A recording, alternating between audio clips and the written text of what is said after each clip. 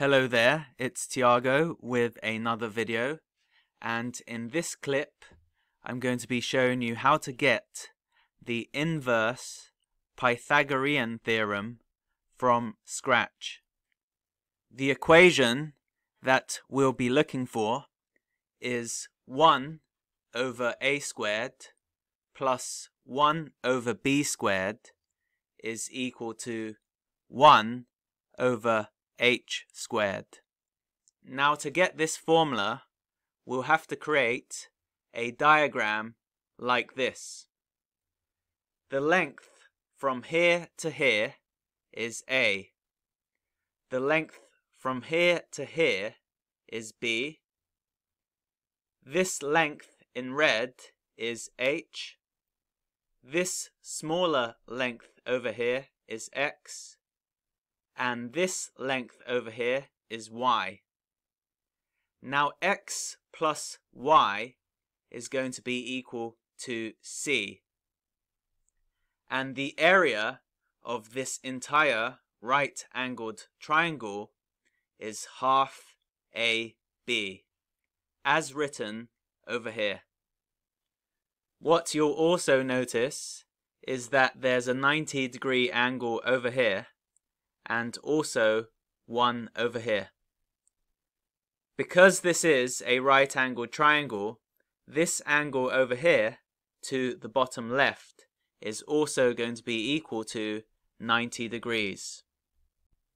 So let's begin deriving this formula over here. Now as it stands, we've got this equation over here which describes the area of this right-angled triangle. However, there's another way to describe the area, and that is half x times h plus half y times h. That is because the area of this right-angled triangle is going to be this smaller right-angled triangle over here, and also this one over here. This one to the right is half times y times h, and this one to the left is half times x times h, okay? And together they make the area of the right-angled triangle. Now this equation over here can be simplified. We can change it into half times h multiplied by x plus y in brackets, okay? But we already know that c is x plus y, okay? So this over here transforms into half multiplied by c multiplied by h, okay? We now have two equations for the area of the right-angled triangle. We've got half AB, and we've also got half CH, alright? This means that half AB is equal to half CH. If we multiply both sides of this equation by 2, we get AB is equal to CH. If we then square both sides of this equation, we get A squared B squared is equal to C squared H squared. Now this C over here is a problem because we want a formula in terms of A, B, and H. So, how do we get rid of this C?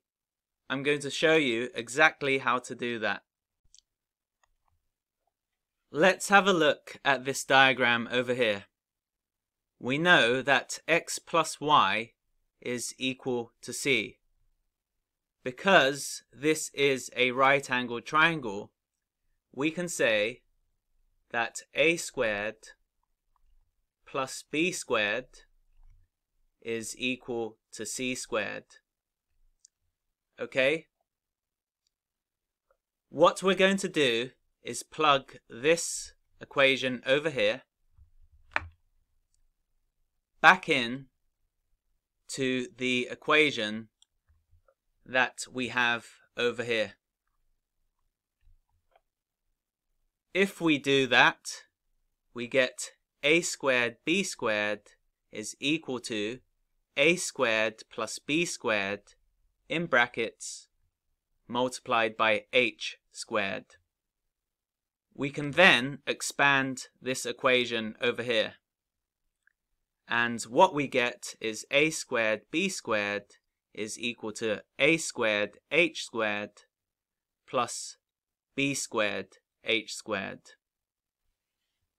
Now let us divide both sides of this equation over here by a squared b squared h squared. If we do that, we end up with this equation over here. Now the a squared and b squared on this fraction over here will cancel each other out, and we'll be left with 1 at the top over here.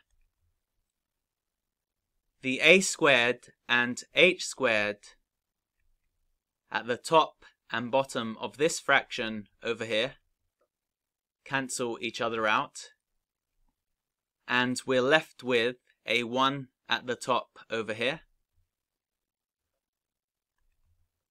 The b squared and h squared will cancel each other out on this fraction, and we'll have a 1 at the top over here.